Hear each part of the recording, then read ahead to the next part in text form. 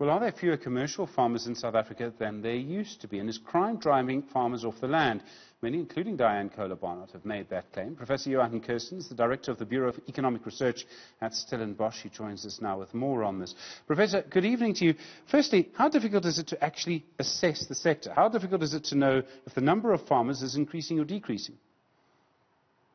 I think the problem lies in the way that we collect the data in the agricultural census, and I've been involved in these numbers for some time. The first few years of post the 1910 years, all the farmers were surveyed regularly. So if you go up to 1993, it's a comprehensive census of all farm units.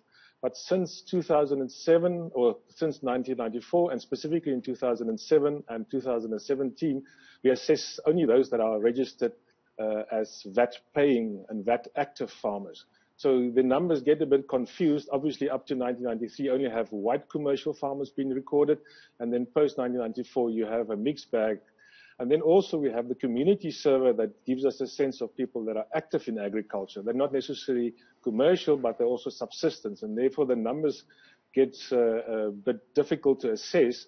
We don't have a comprehensive farm register in the country, and that also complicates the way that we count farm units and farm numbers. Okay, so it's a scrambled picture, but thankfully you're a professor of economics. What are we able to tell from it?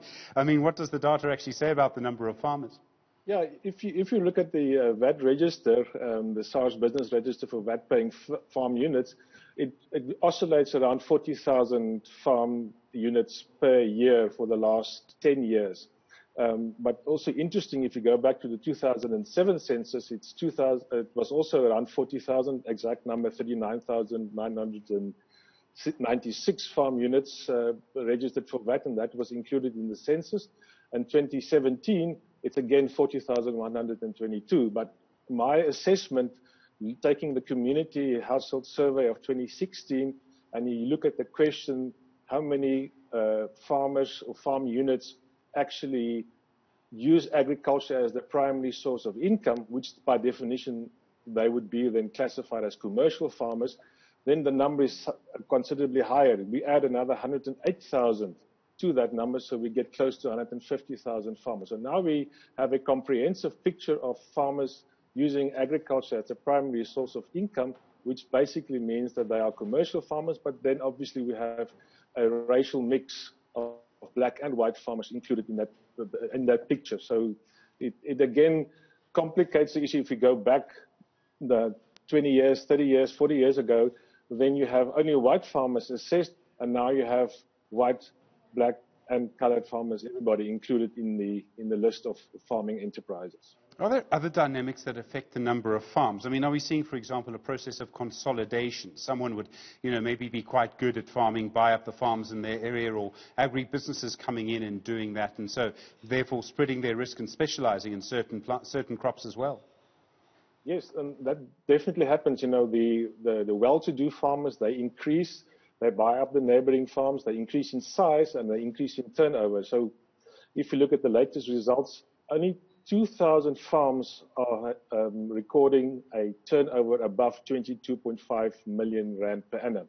Now, that's not large in terms of the corporate businesses in the industrial or the retail sector, but that's classified in terms of the larger size of agriculture. For the rest, so it's almost 90% of the farms are below the threshold of large-scale enterprises. So, but it is these big ones, the 2,000 farmers in the top category, that are really driving the sector. They employ the most workers. They have the biggest share of the total turnover. My assessment is around 67% of the total turnover is carried by those 2,000 farms. So the reality is that they are the well-to-do farmers. They are the larger ones. But all of the farmers, which are small family-based farming operations, are all battling with similar constraints. There are risks facing them in terms of the climate, in terms of price and markets. But in the current and modern day in South Africa, they're also hammered by the points that you raised in your introduction, the farmer tax, but also on-farm crimes. The theft of cables, the theft of machinery, the theft of diesel, the theft of fencing.